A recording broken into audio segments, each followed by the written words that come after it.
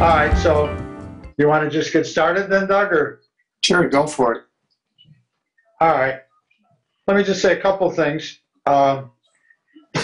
First of all, I was talking with Doug, and maybe, and this is what we can discuss, maybe we want, this meeting I would think might be short, and maybe what we might want to do is have another meeting on next Tuesday, because I believe, and Joy, if you know better, correct me, but I believe on Monday, when the town council meets, they're going to appoint different, they are appointing people to some of the different committees.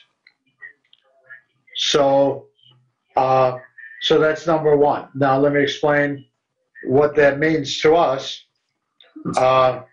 Number one, I guess, I don't know where they're getting the rules or whatever, but we've had different number of peoples at different times.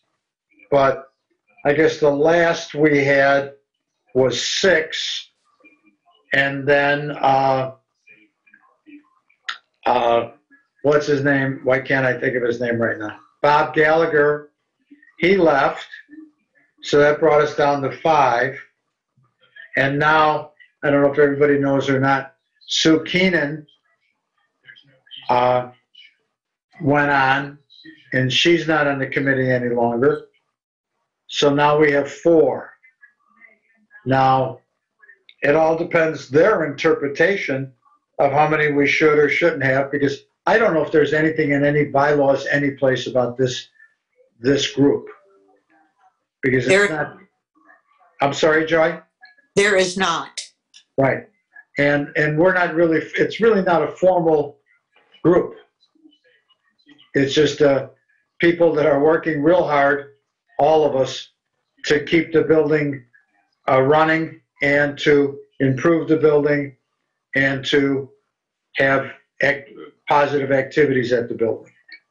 But anyway, so having said that, I guess it's up to Bob LeMay on how many people he wants to appoint to our group, because I had this conversation with Bob. So that's number one. So either they're going to appoint nobody, which I don't think that'll be it. They'll appoint 1 person, or they'll appoint 2. Okay. Having said that, talking with Doug, and there's a fella. Well, you want to tell them about Jim, Doug? Well,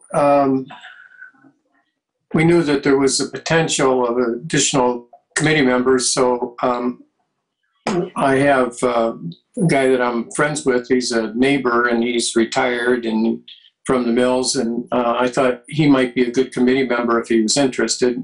You may know him, particularly Joy. It's Jim Pulowski. And so I talked with him, and we walked through the building, and he said that he would be interested, and that's the last communication I had with him, but I believe he was going to fill out an application on the town website. And so I think he would be somebody that could help Joe and Larry and I follow up on some of the items that we follow up on. Sounds great to me.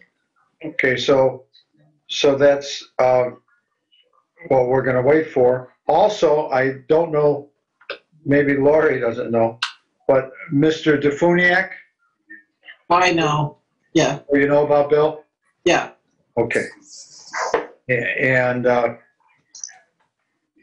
we'll have to see how that all plays out also. How much... and Joy, while I have you, Bill sent me the email with the invoices for the past 2 months, but does our contract with Long Beach expire the end of this year? It seems like I just signed it. Yeah, seems like it to me too. Let me check into it. Okay, thanks. Bill doesn't leave till the 18th. Okay. I don't think that's true, Joy. Oh. Because the new fella was sworn in on Saturday. Bill or Joe, no, that's correct, Joy. And the new guy's appointment doesn't start until the 18th as it sits right now. Oh, is that the way it works? He was sworn Yes. in, but he's not actually appointed? It's till the effective 18th? the 18th of February when Bill resigns or leaves.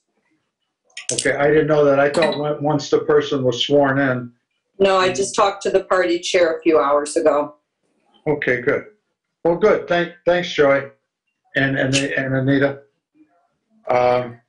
So check with Bill and verify that that's current or not. Okay, so that's that. We have been, I think at last meeting, we talked about room 7, which was Price's room. That now is been leased out to the Hogan family. And this is where she wants to do, and I always screw it up, Pilates something. Do you guys know what the word, reminder or something where there's machines involved with It's Reformer Pilates. Okay, Pilates Reformer. With Hogan. And that's what they're going to do with the with room 7. And that started on February 1st. And we're still looking to see what's going to happen with the other rooms. There might be another room available. I'm not sure exactly what Laura Lee wants to do because she right now has 2 rooms and she's thinking about it, and we've got a couple people that would be interested in those rooms.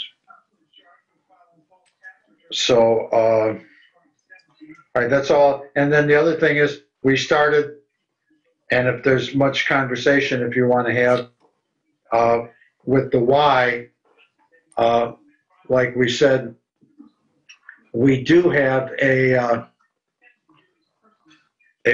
drip. I mean, I can't even call it a leak, but it's a drip in one of the bathrooms of the building, and we had a bucket underneath, and then with this drip, the bucket fills up. So we decided that we would try to turn off the water so that drip, and then we wouldn't have to worry about the bucket. But as it turns out, the shutoff for that part, and I'm sorry if I'm not explaining, it's in those 2 bathrooms that are next to room 7. They're not the main bathrooms, but the 2 little bathrooms that are by themselves. So in order to shut off that water, we have to go in the basement and look for the shutoff. And the situation that it develops is that by shutting off the water to those 2 bathrooms, it all runs on the same line that runs with the Y and and also that, what was that, the old kindergarten room, I think it was called. And there's a little kitchenette with 2 bathrooms there. And then there's the Y, and also room 7. All of the water for those shut off because of this. So, and then That bucket to fill. right, that's the problem, is that you got to, if you don't turn it off, you got to keep filling the bucket, and that might be, every 3-4 hours. Oh. So that's why we chose now to shut it off. Now, Joe, yes, Doug. you might add that we learned about this morning when the Y got to the building when they opened up. So we don't know when it started, but Yeah, that's correct. And I put in my overtime for the week. I got a nice, which is good, I'm not complaining, a nice friendly text at about 6:15 in the morning. So anyway, so that's when I went over and to look at the whole situation. And there was water on the floor of the one bathroom, and there was water on the carpeting next to room 7. So we're not 100% sure how it happened and when the drip started. So we'll try to investigate and find out. So that leads to why now, I guess. Did you, Laura, did you get a chance to talk to Angela at all yet about this? Not Angela directly, through Marla here, at our LaPorte branch. So, because we had a short conversation with Angela just to update her, Doug and I, and we explained that one possibility, there might be a couple options, but one possibility is, which is the state right now, that the water to the Y is shut off. There is no water where she can't do her laundry or whatever they do, and towels, yeah. and mopping, etc. And I didn't realize that which again is good, that you have a water station there or something that uses the regular water. I thought it was by other water, but so there are a couple things that the Y does not have right now. And I think the only thing I would be concerned about would be the bathrooms. in which regard, whether it's usable? Yeah, if they're available. Well, the main thing that I was concerned about, and that's where when I turned the water off, when I found the right valve to turn off, we double checked that the 2 main washrooms are not affected. Oh, okay. So the 2 main washrooms are not affected. And I don't think, and again, I don't know what you guys do, but I don't think that they use those 2 washrooms, off the kitchen there, that little area, if you call it, what does everybody call that, Joy? The kindergarten room? Yes. Yeah. Off of that kindergarten room, that's where people use for exercise and stuff, that there's 2 bathrooms in there, but I don't think they use them very often. And then there's this kitchen sink in there, which I don't know how often it's used. So that's just the update on that. And I don't know, what you guys think. I'm sorry, Doug? Maybe you mentioned that I was daydreaming, but you might also mention, or make sure you mention, that you called the plumber first thing this morning and left a message, and we don't know how quickly they'll be able to respond. Yeah, that's our dilemma. So I guess, Laura, it's up to you. Can the Y function without water? Yeah, I would think so. I mean, like I said, we can keep wiping the equipment down near the floors.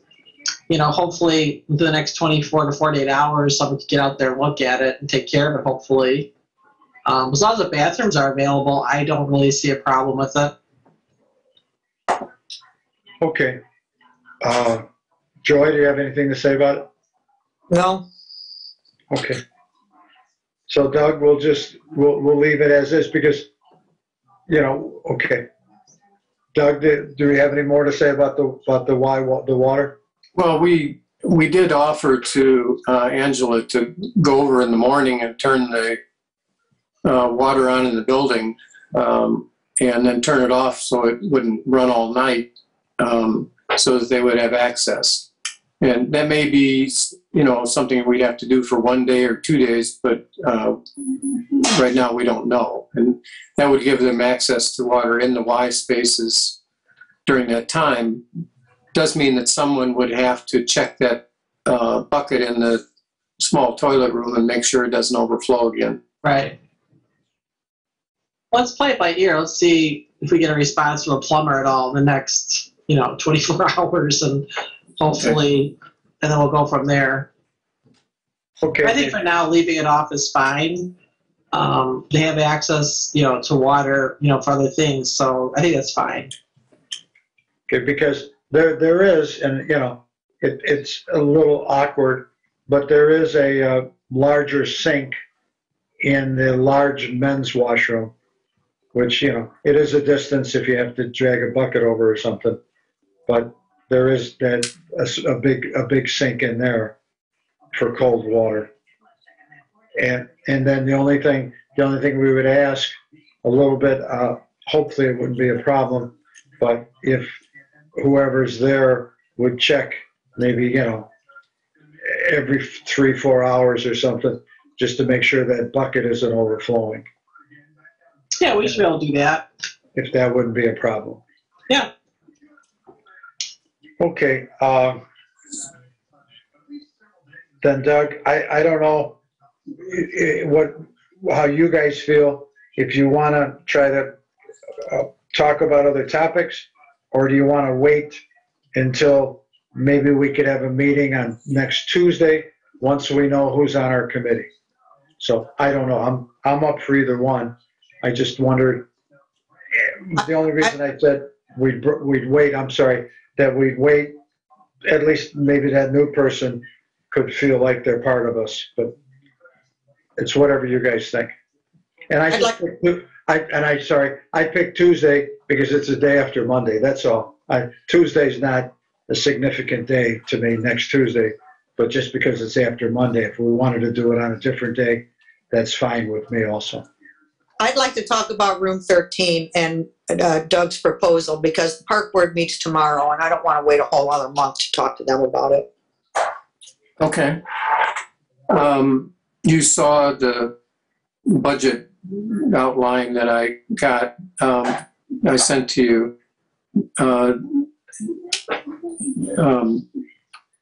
I had met with, to bring everybody else up to speed, I had met with Dale Brown of Michiana Construction and went over the things that were being considered in that space, which included removing that non-functioning doors around the coat closet area, kind of cleaning that up a little bit with some small woodwork repairs, and then painting that space and all of the walls in the room itself.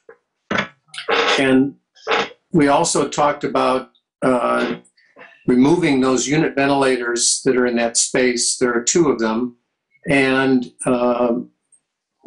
patching the wall there, because there are holes that would be left when those are removed, and then removing the raceway, the electrical raceway from the old computers that run along the base of that. And so he had given us a budget number for that, for us to use for planning purposes, of just over $7,000. I'm doing it by memory, $7,150, I think. Now we could reduce that or talk with him and ask for more detail if we were to choose, but it would be in the interests of everybody to get those unit ventilators out of there sooner rather than later. And now would be a good time if we got somebody to do it. So I just mentioned that.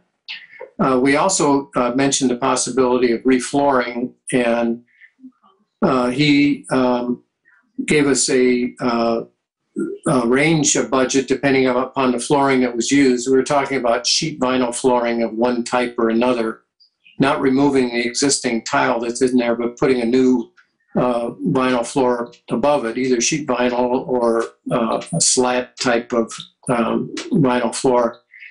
And he gave us a range of prices for that from about $3,300 to just under $8,000, I think. And in order to proceed with that, we could get together with him and look at some samples and talk about the advantages and disadvantages. But those numbers are helpful for planning purposes. So I don't, at this point, I don't know what you think about that, Joy, or if you got any comments. Do you think that's, it seems like a fairly big project when you include the unit ventilators and the patching and all that kind of stuff, it seems like a reasonable price to me. How do you feel, Doug? Well, I think it's reasonable. It's important to know that there's, at this point, until you start into that work, it's hard to pin down a maximum cost. And so I believe that this represents a safe number.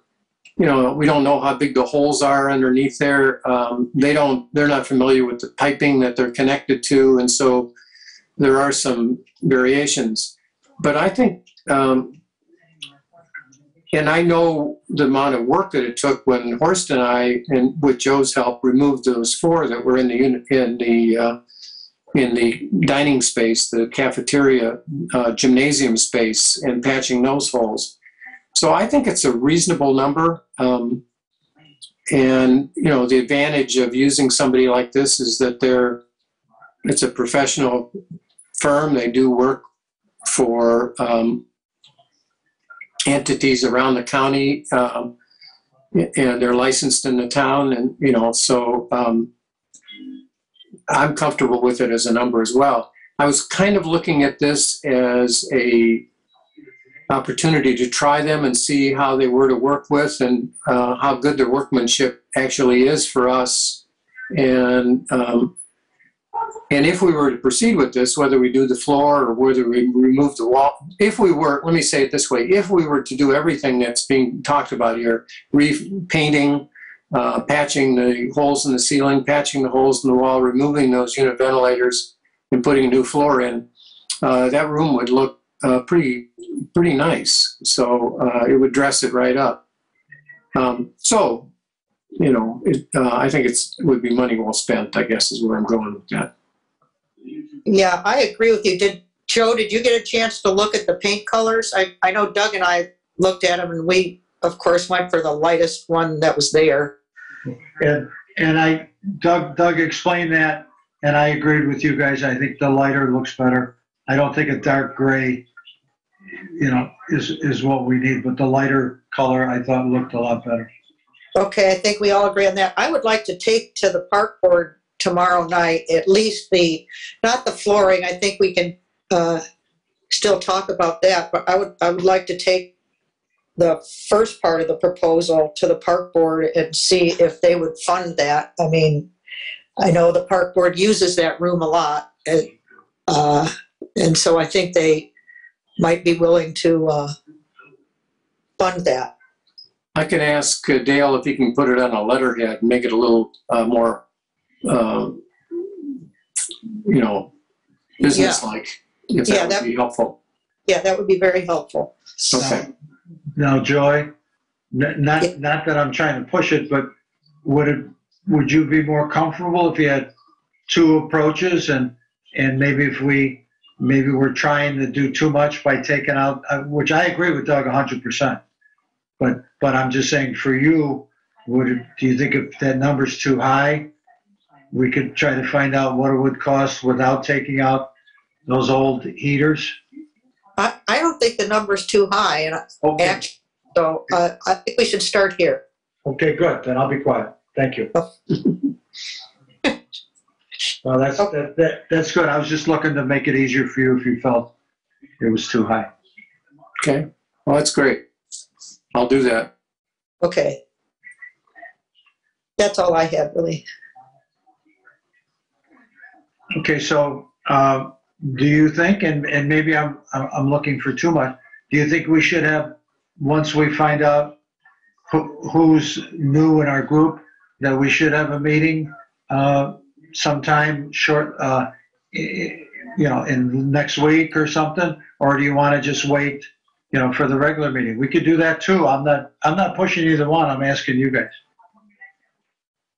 I think waiting for the regular meeting is fine, in my opinion. The only other thing I need to mention is that we did have that updated quote from Meyer Glass for those doors in the corridor leading towards the Y that go out to the courtyard.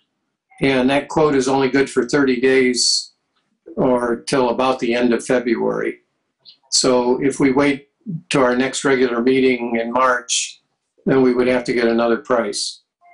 So, Is the holdup here, we're waiting to see what we made off the art in the park to add to the civic funds? Well, what am I trying to say? What, if you want to call it a holdup or just evaluation, is Doug shared with me the other day an email that he had received from Sue, from, what's that fellow's name, Doug? From the Paul Applegate. Yeah, from Mr. Applegate.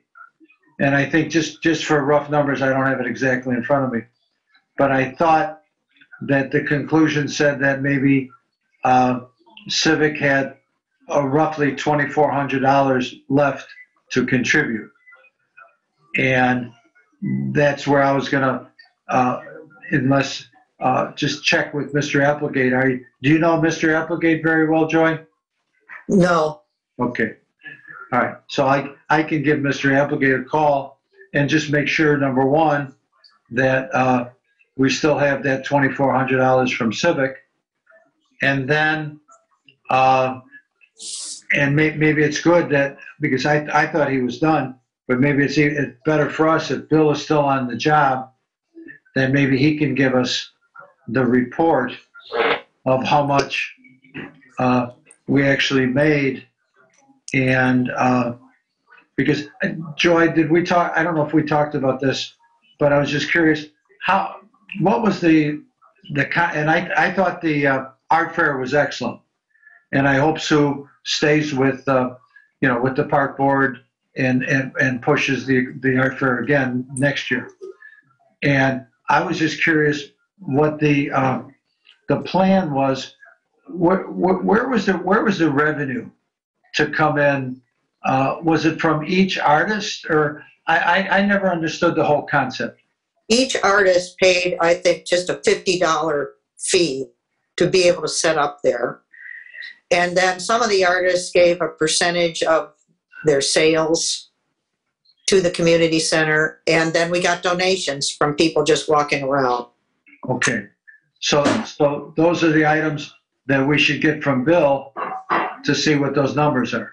Yeah, when I talk to Bill about the Y lease, probably tomorrow, I'll find out what those numbers are and let you know. Okay, see what he can do, because I got to chat with Bill also. And then, because my feel, and I don't know, now this is a park board decision, that whatever happened with the pizza, that was a learning experience for sure. Yeah, without a doubt. And again, it's all in the same house, but it's just kind of moving the money around, and I'm not espousing one side or the other, but like I say, I think that was like a $1,400 number or something, roughly. And is that something that the park board was willing to absorb, or is that something that they were going to take it off of the proceeds? No, the park board absorbed that, and we just chalked it up as a learning experience. And next year, the park board is going to take on the project of the art fair, and next year, I think we're going to stick to like drinks and ice cream, something like that. Something, because when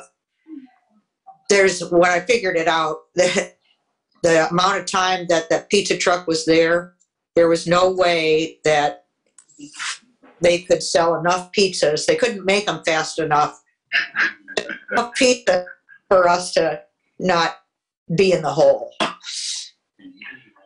Okay, well, good, because then I know if you're going to talk to Bill, I'm going to talk to Bill also, and part of it, my conversation is going to be about the about the profit from the art fair. Okay. Just to see what he has to say. And okay. I guess I'll call Mr. Applegate and make sure that Civic still has the 24, because if all of this is true, then say you have the 24 from Civic and I don't know, just pretend to make a round number, say you got 1,000, from profit. Yeah, So then, that's $3,400. So we're only looking out of the town to give us 16. yeah, It'd be better. And our next budget meeting is Wednesday. So I'll try to get some of these numbers together so I can at least mention it at the budget meeting. So, okay.